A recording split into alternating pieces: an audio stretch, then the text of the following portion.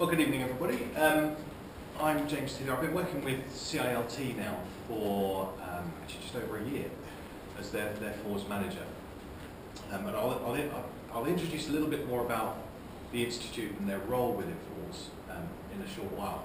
But the purpose really of this presentation is to introduce FORS to you. Some of you are very familiar with FORS, others aren't. So it's really just to give you the basics, really. It's quite a short presentation, but also if you've got any questions as we go along, feel free just to fire them my way. Okay. So, what is FORS? It's obviously a question that comes up quite a lot. And it stands for the Fleet Operator Recognition Scheme. And FORS is a national accreditation scheme for the fleet industry. And it's been going since 2007. It started life in London, and specifically for the construction sector. But it's evolved since then. And over the years, it's actually developed into becoming less of a regional scheme and more of a national scheme. And it's really been focused on being a national scheme for actually about 2 or 3 years now. So it's certainly well embedded across the UK. And just a few bullet points here. It's really a summary. The principal objective is to improve standards. So we're looking at fleet operators not just for HGV traffic, but we're also looking now at passenger, and we're looking at vans. So it really does cover the fleet industry across the UK. It's really about compliance and best practice. And when I say compliance, it's not necessarily about operator license compliance. There is a bit of a crossover, but not much, because FORS really is a best practice scheme. So we consider that compliance, particularly O license compliance, is your foundation, it's your baseline. But what FORS is effectively a best practice scheme, and it looks at slightly different criteria. So principally, it's based upon safety, efficiency, and development. That's really what FORS is all about. And we decided to come up with really just 3 basic criteria. What's the objective for us in running FORS? And it's really to create a single standard for the UK transport sector. And really, that is our principal objective. And this is why we want to develop it to become more relevant to PCV, PSV. We want it to be more relevant to the van sector. Because we recognise that there's nothing nationally that really represents enough operators in those areas. So we really want to just sort of grow and expand on that. It needs to be robust and respected by the industry. So absolutely we have to make sure that what we offer is relevant and it's what the industry wants. And also the standard that we write, by which the operators have to meet, has to be right as well. So we have a process, which means that we get information from a governance group who say this, I think, is what we want for FORS, this is what we think is relevant, this is where the industry is going. And we try and write that into the standard as best we can.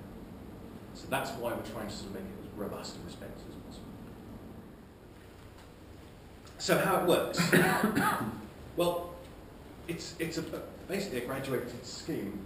I'm not sure what's happened with the slide there, but I'll sort of read between the lines. There are effectively 3 different levels of bronze FORS accreditation. So a lot of companies register for FORS and they believe that they're FORS accredited, and they're not. You have to obtain FORS bronze in order to be FORS accredited. And it's the first rung on the ladder. And we set the level of bronze to be achievable. And the criteria is very much document-based. So when supplying evidence of bronze, more often than not, you have to supply, as an operator, you'd have to supply a series of documents. So do you have health and safety policy, for example? As a general rule of thumb, and it's a very generic rule of thumb, because there are some FORS auditors here, but in terms of how it works between the categories, I've always said that bronze, you have to show that you've got documentation, for example. There are practical elements as well, but it's a documentation. At Silver, you're required to demonstrate how you're using that documentation. So what are you doing with the documents? What are you doing with the information you're providing? And at Gold, actually, what are you doing above and beyond that? So what are you doing to stand out as a best practice operator? Now that is a very basic rule of thumb, but it's quite, I think, quite good to sort of set the foundation of the different levels. The requirements are a mix of documentary evidence and practical measures. And they are categorized into 4 different sections. So you have one section for management, you have one for drivers, you have one for vehicles, you have one for operations. And within those 4 categories, you have a set of requirements to meet as an operator. And we explain why you have that there as well. So in some of these documents here, we have the standard, so what do you need to do and why do you need to do it. We also have the guidance, how do you actually do it, and it's very much an audit process of bronze. So if you're actually going for bronze, you have to get fully prepared and then request an audit, and you have an on-site auditor who comes in and delivers an audit, which normally takes 4 hours? 4 to 6 hours. 4 to 6 hours.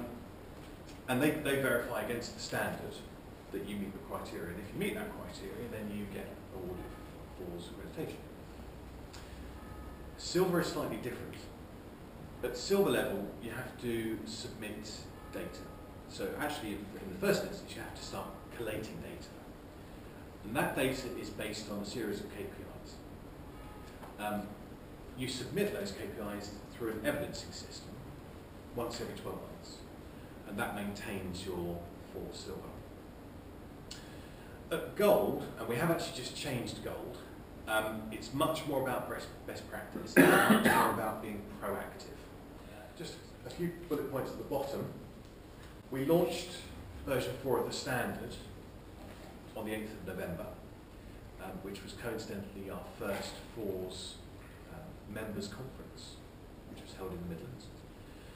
And we changed the standard, and it took about 4 or 5 months to do that last year. And in doing that, we actually got advice from the governance group, we got advice from the industry, and got advice from the members.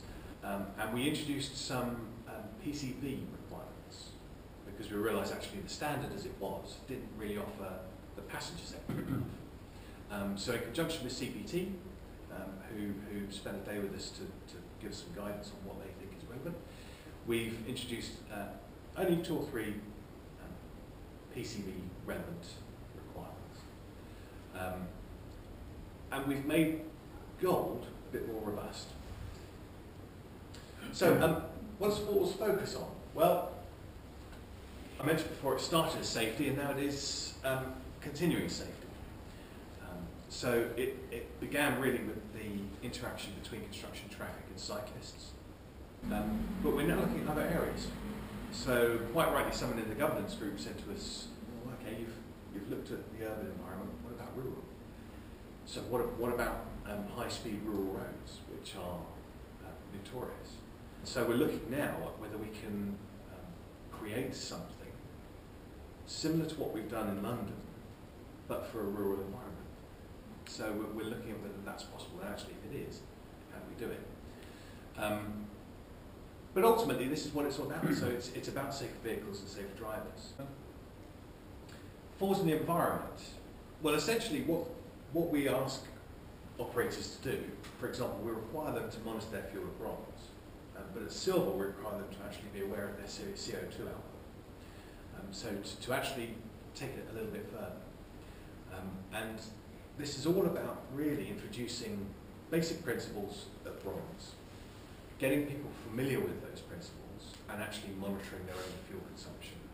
And once they do that, then they're actually going to be able to make the leap up to looking at their NOx and their PM and their CO2 a little bit easier. So it's about familiarisation in the first instance. But FORS is becoming much more about the environment, and that's principally driven by some of the specifiers and stakeholders who have the objective to reduce down carbon output. And it's also actually just as good practice. And we look at routing and scheduling as a basic requirement in bronze. And as a consequence of routing and scheduling, and better routing and scheduling, you get reduced fuel. And if you get reduced fuel, you get reduced emissions. And I've added this one in actually because, partly because a lot of FORS is about the operators, but equally it's about the specifiers and the transport planners. So the local authorities have generally been quite slow to pick up on FORS. We're still banging at the door, but we're not really getting in. And I think it's because there's perhaps a lack of understanding, but also it's FORS isn't necessarily a long-term aim of a lot of local authorities and their strategy. But there are real key benefits for local authorities. And I've just listed some here actually. But essentially what FORS does is by introducing a set of requirements, you automatically have an operator who is performing better because they're more aware of the requirements. Some of the requirements include driver training, so again the standards are improved. And if you have this sort of spreading out across local authorities, inevitably what you end up with is safer roads. And again, it goes back to the point about FORS being about safety. And so we've tried to demonstrate to local authorities that there are advantages for them to become a specifier. And there are some benefits to FORS accreditation. And this is not particularly clear, but this is an image of a publication that we just produced, and I haven't put it here with me, but it highlights the benefits of FORS membership. And principally, it's about funded training. So there are, for example, there are 2 driver CPC approved courses that FORS accredited members can have the drivers go on, and all they have to pay is the upload fee. There are practitioner workshops. And that is a new branding that we're introducing, which is called FORS Professional. And the practitioner workshops are a series of 9 workshops. And if somebody actually attends all these 9 workshops, they actually attain FORS practitioner status. We also, and it's not really clear on here, but we offer toolkits for free. So again, there are toolkits that again map across to the requirements of FORS. So you have a fuel performance management toolkit. You have a PCN toolkit, penalty charge notice. You have free resources available as a FORS accredited member. Toolbox talks. We've just launched a new series of toolbox talks for drivers. And again, they're available for download, they're quite popular. E-learning. We've got e-learning. We didn't actually think that e-learning was going to take off, but contrary to what we thought, it has. And over 10,000 drivers have actually taken a FORS e-learning course. And it continues to grow. So we're developing the e-learning courses as well. And that's an ongoing process. We've got Van Smart Toolkit down the bottom. So there is actually a separate offering for vans, called Van Smart. In terms of the membership, but this gives you an idea about where we are. I can tell you that actually we've reached 200 gold operators now. But yeah, there's over 4,000 members, 4,000 accredited members across the UK. Now the vast majority of those are in London and South East, but as mentioned before, we have seen the growth in South Wales and various other areas. So, can you on the website? Can you search them for an operator to see if they're FORS accredited? You can. And does it list all the FORS members as well? It does, yes, yeah. And not only that, but you can actually look for drivers. So if you've had drivers who've been trained, they'll be on the system. So when a driver leaves a company and goes to somewhere else and he says, well, I've had that training, if you want to verify that, you can on the FORS website. So we maintain that. So that's as of today, where we are with the members. And that really is an introduction to FORS.